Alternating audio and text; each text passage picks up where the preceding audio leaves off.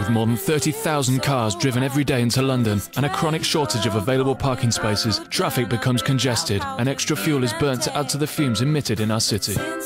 Research shows that over 50% of the traffic in cities is simply cars driving around searching for a vacant, convenient parking space. This problem for London's transport is in immediate need of a solution. This programme will look into the technology of automated robotic parking. These claim to be a revolutionary innovation that is a reliable and rapid way to solve car parking. An automated car park gives space for twice the number of cars in the same space as a traditional car park, or it will use half the space to park the same number of cars.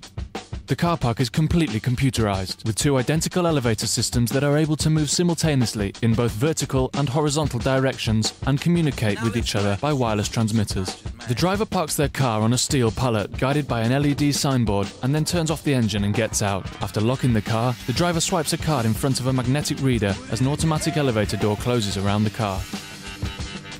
The car park's computer figures out which of the hundreds of spaces a vehicle should occupy and then delivers it there, untouched by human hands. It considers the vehicle's size, putting the larger 4x4s on lower levels and the driver's schedule on previous visits, putting vehicles whose owners enter and exit frequently on the slots that the system can access most easily. When the owner returns for the car and swipes their card again, the process begins in reverse. Within seconds, another electronic sign announces at which bay the car will appear, still on the pallet where the parker placed it. The average wait to retrieve a car was 2.5 minutes.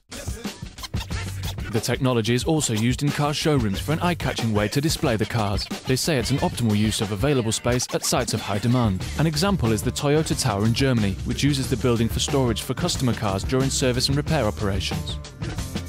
The facility allows customers to deposit and retrieve their own vehicles directly, simplifying this section of business.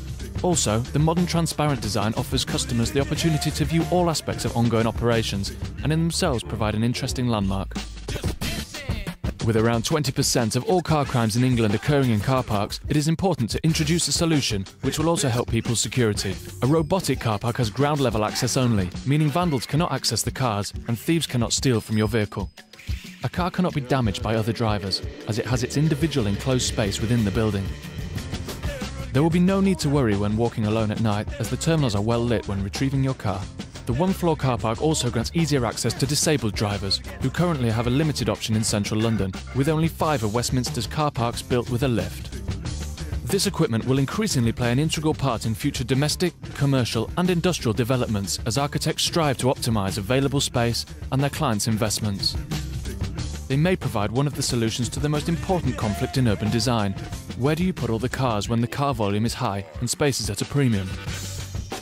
It may now be time for London to invest their surplus finance from car parking revenue into a productive solution to car parking in our capital before the increase of traffic from 2012.